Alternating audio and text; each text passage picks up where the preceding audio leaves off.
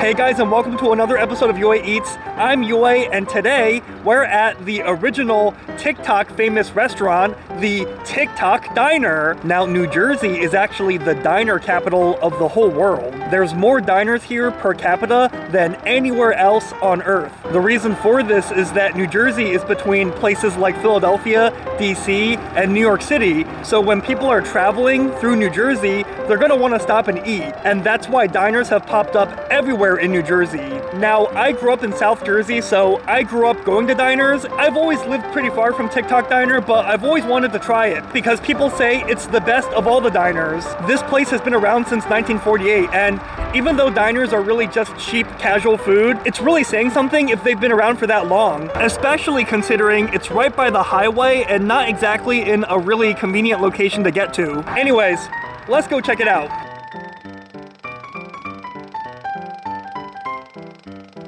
Okay guys, so we're inside the Tick Tock Diner. This is one of the most iconic, not only iconic diners in New Jersey, but one of the most iconic restaurants in New Jersey. And I've been to a lot of diners. I grew up in New Jersey, but I grew up in South Jersey, so pretty far from here. But I've always wanted to try this place just because this place is pretty famous. Let's look at the menu real quick.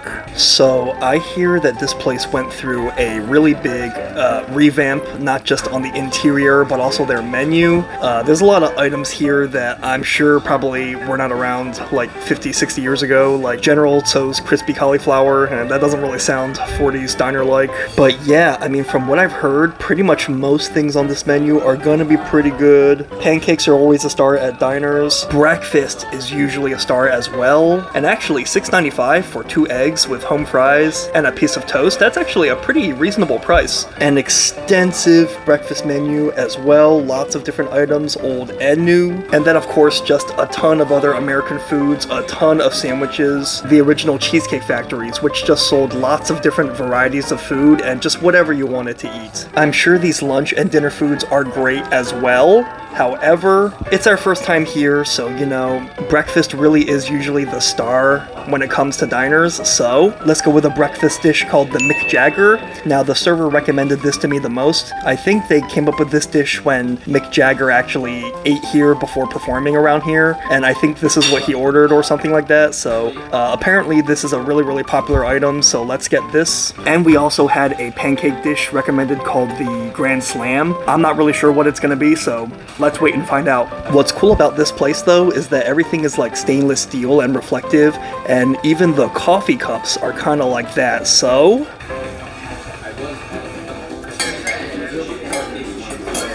let's try their coffee served in a stainless steel cup. I feel like I'm like a cowboy or like a pioneer or like a World War II soldier or something, drinking out of a tin cup.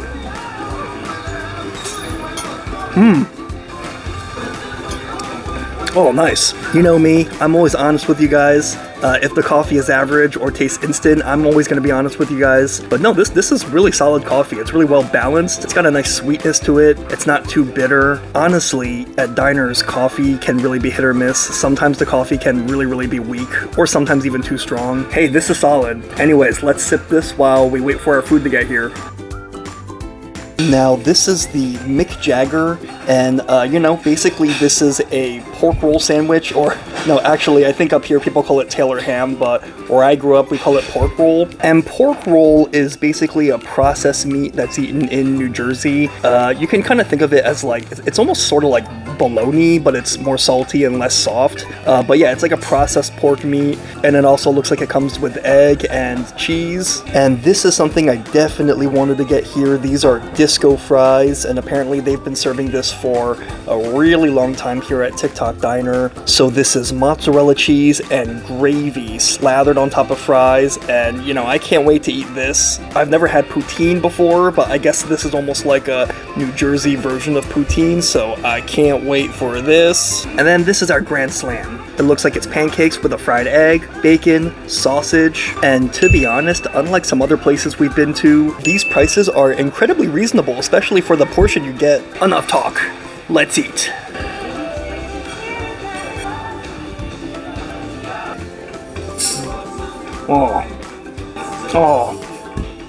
Oh, those are awesome.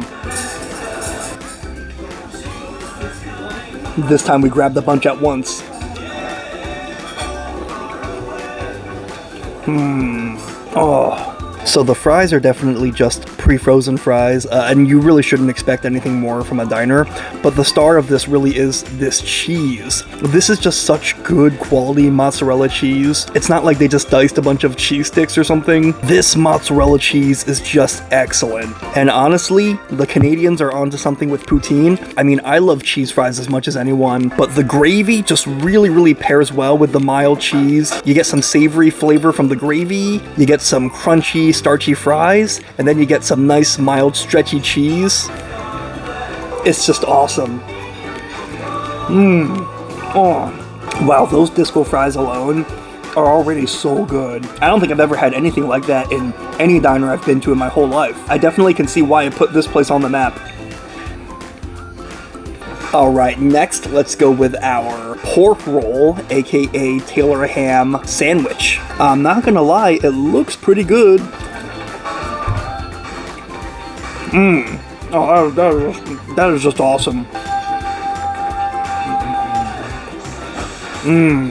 Honestly, I was never always the biggest fan of pork roll, aka Taylor ham. You know, growing up, I always felt like it was just, you know, just a cliche processed meat. But I gotta say, guys, this pork roll is excellent. It's got like a nice sweetness to it. It's not just salty, not just soft. It almost kind of tastes like Canadian bacon. That is some of the best pork roll slash Taylor ham I've ever had. And to complement it perfectly, the egg, as you can see, is super fresh, perfectly cooked, really well-made eggs. Guys, I gotta say, so far this food is really excellent. They named this dish after Mick Jagger, and you would think that's almost like a corny tourist thing to do. This dish, it really makes Mick Jagger proud. And I'm glad I got what Mick Jagger ordered that one time. I got that food like Jagger. I got that food like Jagger. I got that food like Jagger. Okay, enough singing. We don't want to embarrass ourselves here. The Mick Jagger, excellent.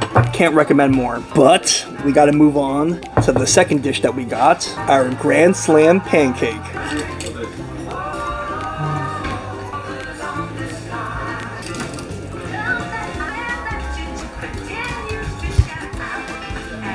Okay, these pancakes already look really fluffy, so let's try the pancake first.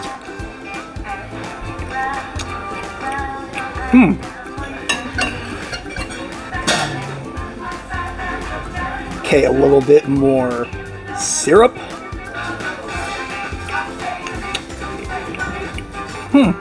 So the pancakes are good. They're really fluffy. They've got a nice sort of buttermilk taste to them. To be honest though, maybe it's because I ate these two dishes in the wrong order. The Mick Jagger dish was just so good. The best pork roll I've ever had.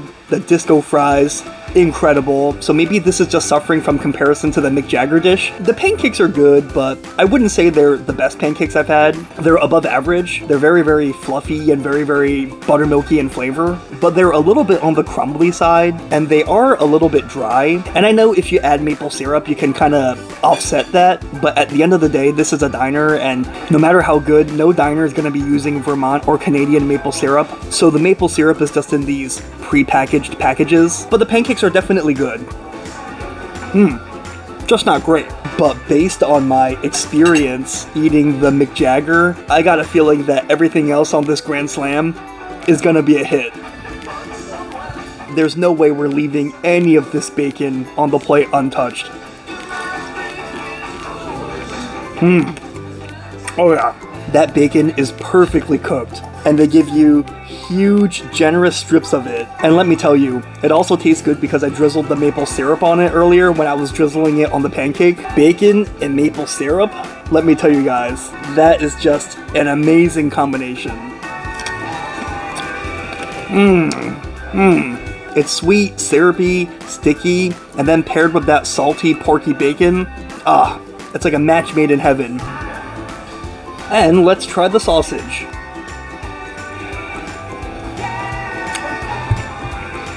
Okay, the sausage is average, to be honest. It almost kind of resembles one of those McDonald's sausages, or even a hot dog, but it's okay. You know, nothing out of the realm of expectations. Lastly, let's try the egg.